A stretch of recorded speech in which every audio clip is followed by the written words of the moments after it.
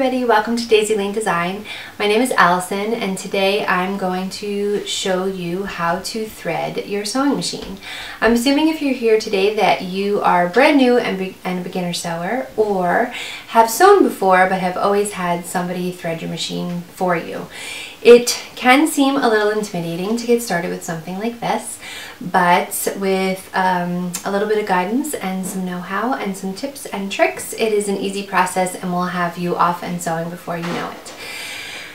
To get started, I just want to tell you the things that you're going to need to have in front of you in order to make this the most productive tutorial for you. Obviously, you need your machine. It should come with an electrical cord, which I already have plugged into my wall behind me, and a foot pedal and cord, which you will insert.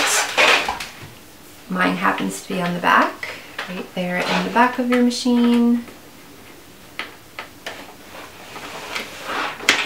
And then you can place your foot pedal on the floor since it is for your foot. You will also need a spool of all-purpose thread, an empty bobbin, which should come with your machine, a pair of scissors, a piece of scrap fabric to practice sewing once you have everything loaded to make sure that you've done it properly, and your machine's operation manual. And then some of the newer machines also come with a quick load guide or a quick threading guide, and that's helpful to have on hand too, because it's just a picture tutorial of everything that we're going to do today. So if you have those things handy and can grab them. If you're working with a machine that is not your own, or perhaps you've had for a while and you no longer can find the guides, most user's manuals can be found online just by looking at your sewing machine's model number and searching for it online, and you should be able to pick up an online version of the sewer's guide. So once you've gathered your materials, we're ready to begin, and we're going to move in a little bit closer to the machine to give you a bird's eye view of what's going on as we wind a bobbin and thread the machine. Once you have your foot plugged in and your machine plugged in, step one in the process would then be to turn your machine on. If everything's plugged in correctly, and you have a digital machine, you'll see the light will kick on, the needle will move back and forth. You'll kind of get that little noise that you heard when I turned the machine on. But that just lets us know that the machine's on, we're ready to go, and we will begin. I have to confess that I had to run this through a couple of times in my head because I do all these parts without thinking, and so I started doing them and had to think to myself, wait a second, what's the next step? But we're ready now, so here we go. All right, let me just take you through the items on the top of the machine here. We're going to be dealing with these parts here primarily, and I just want to name them for you so that you know what I'm talking about. So this guy, this tall guy here, is your spool pin. This is where your spool of thread will sit. This is your thread guide and also your bobbin tension button. This is your bobbin winder and the bobbin winder stopper. When the bobbin is full, this guy helps the bobbin winder to stop spinning. These are pretty universal. I want to say universal across the board. They will look slightly different depending on what machine you have. Sometimes the spool pin lays horizontally. My machine is a Brother, so most Brother machines the pin lies vertically, and actually when it comes out of the box it might be in this down position, probably will be in that down position. So if you're looking at your machine wondering why is her spool pin taller than mine, it's just because you need to lift yours out to its upright and it'll click so its upright position. If you're referring to your quick start guide, you'll note which way your thread should be coming off of your spool. My quick start guide shows me that if I stick my thread on the spool, the thread coming off the spool should be in the front, not the back of the spool. So I have that in the correct position. And then if I pull the thread out over here to the thread guide, I will notice actually that there are also some diagrams on the top of the machine which help me with all of the steps in case I do wind up losing my paperwork, will help me with all the steps of how I navigate winding a bobbin, these diagrams are handy and here for your use as well. So on this machine, you're going to wind your thread around this tension button, and you'll do this for whichever model. It might be different depending on which sewing machine you have, but you do need to wind your thread in one way or another around this tension button at the top of the thread guide. Sometimes they stand alone on the top of the machine, but it just looks like a little silver button on the top of your machine, somewhere on this top edge here. You want to make sure that the thread slides underneath the button and catches. Like right now, there's no pull or tension on my thread. It just spins, spins, spins. But if I catch the thread in between the button and the thread guide, now when I pull on the thread, it has a little bit more tug, a little bit more grip. So I know that that is underneath and snug there, which will make winding the bobbin spool more even and more uniform.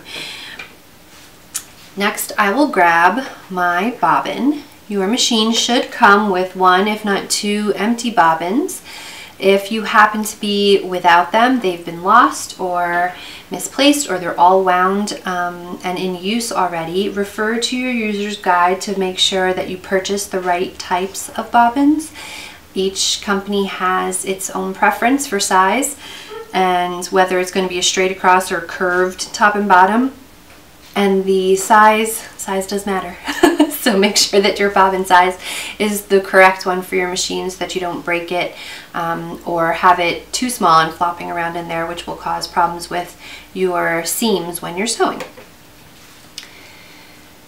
You want to put that bobbin down on the bobbin spool winding pin, and you'll click it down into place. And there will again be another diagram for how to wind your bobbin. Some machines will have you push the thread from in between the two discs to the outside top of the bobbin and then put it down on the spool pin or on the bobbin winding pin. My machine has you putting the bobbin on the bobbin winding pin first, working from behind the bobbin pin, wrapping around a few times so that it doesn't unwind on itself, and then while holding that tail, sliding the bobbin winding pin from left to right, which will engage the machine to let it know that instead of sewing right now, we're going to be winding that bobbin. And then this model also happens to have a thread cutter down below, so if I just pull it through the little notch at the bottom of my bobbin winding pin, it'll cut the thread for us. We can get rid of that. This little stopper here acts as friction upon the bobbin as it winds, and as the bobbin winds you'll see it fill in with thread coming off the spool, and then when it's full enough it'll hit against this stopper and it'll stop it from spinning. So I'm going to use my presser foot down below and I'm going to start winding my bobbin. Gave a little jump there.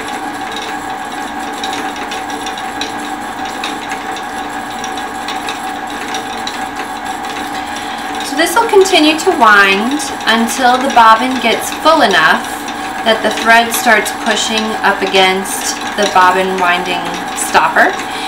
And once that does, you'll notice that the bobbin won't spin as evenly. My spool is jumping around because it's getting close to being done, so I'm just going to put my hand here so it's not making as much noise.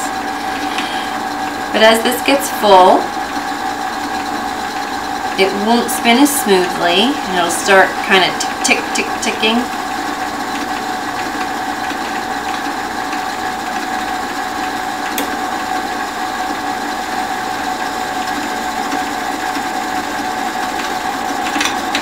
Just like that. And that's when you know that you can stop.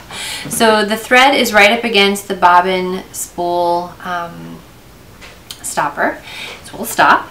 And now all we need to do is cut the line between the spool thread and the bobbin thread so that we can remove the bobbin. To remove the bobbin, you're just going to slide the bobbin winding pin back away from the stopper and lift the bobbin off the pin. So this is an example of a well-wound bobbin. You'll see that it's all even all the way throughout, and there's not any wibble or wobble in the threads showing on the bobbin itself. There is a photograph in your user's guide, or at least there is in my user's guide, where you have a well-round bobbin, well-wound bobbin, and a poorly wound bobbin, and you can see that the poorly wound bobbin has lots of loose spots and wiggles in the thread, and that will just cause problems with your bobbin as you're trying to sew, and really cannot be used at all. If that winds up happening, you need to restart winding your bobbin from the beginning. And it happens from time to time. Sometimes the thread is not guided properly through this back button, this tension button back here, or it gets caught up underneath for one reason or another. So even though this feels kind of like an automatic practice, it is best practice to keep an eye on what's happening over here.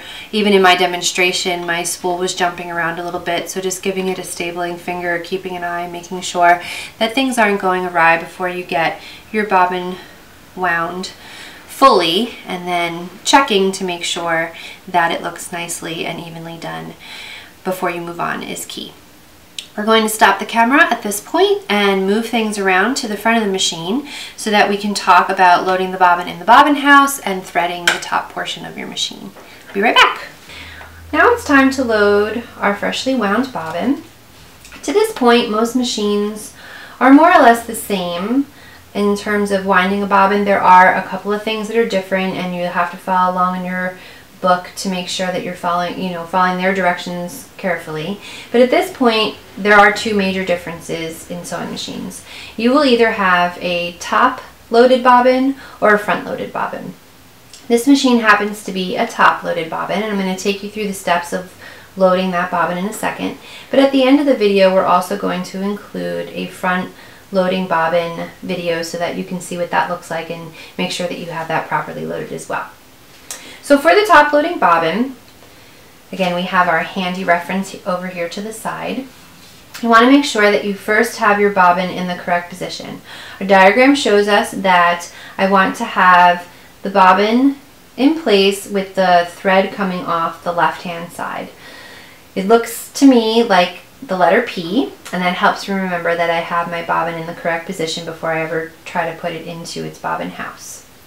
Step one would be to find this little door lever release here on the right hand side, and you're just going to pull it to the right and the bobbin house door will pop up. You can grab that and remove it.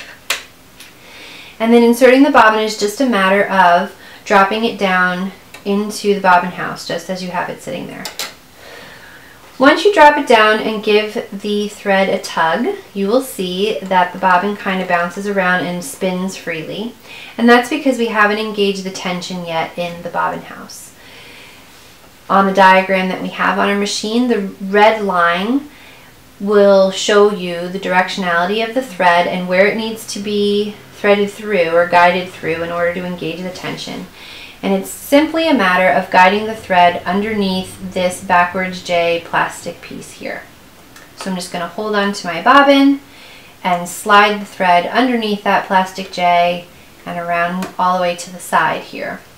Now when I give the thread a tug, I can feel that grab or that grip that we've talked about before, and it's a smooth pull, and I know that the tension has been engaged by the bobbin house. Down here below there is a little cutter that you can use if you like. However, I like keeping the tail of my bobbin thread long. It makes it easier when you draw up the bobbin thread. In the next step, it'll make it easier to catch and get out of your way. So cut it if you like, but I like to keep mine long. Lastly, before we move on to threading the top of your machine, you're going to replace your bobbin house door by sticking this notched tab underneath that silver spot there and clicking it back in place. Now we're ready to thread the top of our machine. On our way up from the bobbin house to the top of the machine, there are obviously some parts in here that we need to talk about a little bit before we go on to thread the top of the machine. The first is, well, this is where all the sewing happens. This is this little teethy part here. They're called feed dogs, and the feed dogs are what feed your fabric through the machine as you're sewing. They kind of grip the fabric and slide it through at the pace that you set on your machine. This is your presser foot. It's what holds pressure on the fabric so that they can be grabbed by the feed dogs. And the presser foot is raised and lowered with this lever back here. Some machines have it to the side, some machines have it in the back, but it's a lever that raises and lowers that presser foot. And when the presser foot is down, it comes down on the feed dogs. So you always want to make sure that you lower your presser foot in a controlled motion rather than slamming it down on the feed dogs. That can damage the feed dogs there. So once the presser foot is down, that tells the machine that you're ready to sew, and it engages the tension on the top portion of your machine, which happens right in here. We'll talk a little bit about that in a bit. So when you're ready to thread the needle, you actually want to make sure that the presser foot is up so it releases the tension and you can get the thread through all the mechanism of the top of the machine. You also want to make sure that the needle is in the upright position, and my machine has a button that raises and lowers the needle to its highest position. If your machine does not have a button like this, you're going to need to do this part with your hand wheel. It's on the side of the machine, and just like we're going to add some information about a front loading bobbin at the end of this video, I'll also include some video that shows you about turning your hand wheel, because there is a specific direction that the hand wheel should be turned to help keep your machine in best working order and not mess with its timing at all. So look for that at the end if you don't have the button that raises your needle to its highest position. We're ready to move on to threading the top of the machine. Alright, you guys, we are nearly there. The last step is to thread the top of our machine, and it is a 5-step process that I'm going to take you through one step at a time. What's convenient is that my machine has handy dandy guides that they're all numbered so that I can follow them along as I go. And we'll pause at each one so that the camera can focus on what we're doing. So the thread should still be on the spool from when we were winding our bobbin, and it is here. And step 1 is to put the thread through the thread guide. There is a diagram right in front of the thread guides that shows you which direction your thread should pass through the thread guide, and it's going to come from behind the thread guide and catch in that notch right there at the front. So that's step 1 of threading. And then you're just going to draw the thread down through this first groove in your machine. See if there's a number 2 right there on the front. And you're going to bring a thread all the way down to the bottom of that groove and pass it along and around where it says number 3. Number 3 is where the tension discs live for your machine, and that is what engages, just like we engage the tension on the bobbin, this is what engages the tension on the top thread of the machine. Once you pass by number 3, you're going to bring the thread back up to the uptake lever, and you're going to wind it from right around to left, and it will catch itself in there, and draw the needle or the thread back down towards number 5. Number 5 is actually referring to this bar right here, right in front of your needle. And we want to get the thread behind this bar right here. The easiest way to do it is to hold it taut between your fingers and just slide the thread behind that bar. And that just guides it close to the needle so that you're ready to poke it through the eye of the needle. This machine does come equipped with quote-unquote an easy threader, and I don't like it at all. So I just thread my machine. I thread the needle from front to back, poking the thread right through and making sure that the thread does not loop around my needle. like that. Once the needle is threaded, you're going to hold the tail of the needle thread in your hand, and while you're holding it towards the front of the machine, you need to lower your needle 1 full rotation down and back up into your machine. On my machine, I have these buttons across the front that one of them is for lowering and raising the needle. So I would simply push my needle lowering button and then push it 1 more time, and that will raise my needle, and that draws up the bobbin thread that we were talking about before. See this extra little loop that we have here? That's my bobbin thread. And I would just grab the loop that's there and draw it all the way to the top of the machine so that both the ends of my spool thread and my bobbin thread are on the top of the sewing plate. And then I would just pass them to the back underneath the foot, and I'm ready to sew. So you have your bobbin in the bobbin house, you have your needle threaded with the top thread. The only thing left to do now is to practice sewing. I have some black fabric here, just a single layer of fabric, and I just want to show you what the stitches look like and what the machine sounds like under normal circumstances. It's good to know what things should look like and sound like, so that if you encounter weird squeals or pulls or any other noises that shouldn't be there, you know to stop and try to assess what's going on and fix things. So all you have to do once you're ready to sew is to find a piece of fabric, stick it in between the feed dogs and the foot, lower the foot carefully onto the feed dogs, and use your foot pedal to start stitching.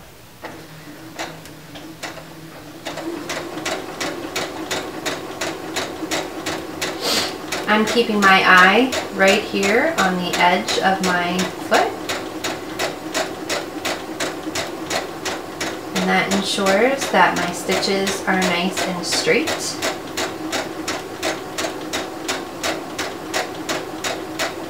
And before you try to make any projects or do anything fancy with your machine, you should take some time to just work on sewing straight stitches, and then you can move on to other things. When I'm done or have gone as far as I'd like to go, I'll raise my presser foot just like I lowered it, make sure my needle is in its upright position, and then I'll be able to pull out my work from the machine and cut my threads and show you what that looks like. As promised, we're going to take a look at a different machine that has a front loading bobbin. This is a completely different brand. It's a Singer, pretty basic Singer machine as opposed to the Brother we've been looking at. And the bobbin house is not visible from the top because it is a front loading bobbin instead of a side loading bobbin. And the first step would be to remove this big piece of plastic that's in the front of the machine, and there's a little place to catch your hand behind, and you just pull it to the side. Incidentally, this is where the extra tools are kept, in case you're looking for those and they're not easily found. And then you have a little door that you would just flip down, and there is your bobbin house. Now, it's the same mechanism that holds the top loading bobbin, but instead of laying flat this way, it's turned up and on its side. There is a little lever here that swings open. You just pull on it, and then the whole case comes out. And this is where the bobbin is going to sit. So on the machine I showed you prior to this, this was sitting like so. So we have our wound bobbin, and we're going to insert it into the bobbin house, and there are directions in the book, but just as before, we were talking about holding the bobbin like a P, and then in this case you want to turn it so that the tail of thread is coming off the top and towards the front. and then just set it in to the little holder. And there's a very small notch back here. You feed the thread through the notch in front and pull it down until it releases into this bigger area here. And that is that will engage the tension. If we just sat it in there, it would spin really quickly, but since we're feeding it through that little notch and along this line, that engages the tension for the bobbin, and now we have that nice grip on the thread that we saw in the other model. To insert this guy back into his little house, you want to make sure that this hook piece is upright, that the needle is raised to the highest position, and the little lever that you pulled to get it out, you will have it pulled out once again, and you just simply insert it back onto the pin, catch the hook between the two notches that are there at the top, and release the lever. And then you can close the door and either slide this door back on or leave it off. Either or is fine. But don't worry about the tail. We'll draw that up when we draw up our top thread, and then you'll be all set to sew. So that's loading a front bobbin. So if your machine does not have a button that raises and lowers the needle for you, then you're going to have to do it by hand, and as promised I said that I would show you what that looks like. This is the hand wheel. There is a hand wheel on the side of every sewing machine. You just happen to use it more when you don't have a digital machine or a computerized machine. So there you'll see there's a groove here. There's also a raised ridge on the top of the machine. When those two things are lined up, it means your needle is at the highest point. And so when you're ready to draw the bobbin thread up to the top of the machine, you will turn this wheel in a counterclockwise motion. It always has to go counterclockwise, one full revolution. Turning the wheel in the opposite direction can damage your machine. So you don't want to do that. As you're turning the wheel, the needle is engaging. It's going up and down. Go all the way down into the machine and then back up to the top. And when you reach the top, where that groove and that ridge meet, your needle is back up at the top, and you can draw the bottom thread up just like you did before. So that's it. Thank you for joining me today on this tutorial of learning how to sew and learning to thread your machine. I hope that you found the information useful and helpful regardless of which machine you own or use. And if you have, I would ask that you would subscribe or leave me a comment down below so that I know that you visited today. And if you're ready to take the next step, then look for Learn to Sew Part 2, where we'll make your first project. Thanks so much, you guys. Have a great day and take care. Bye.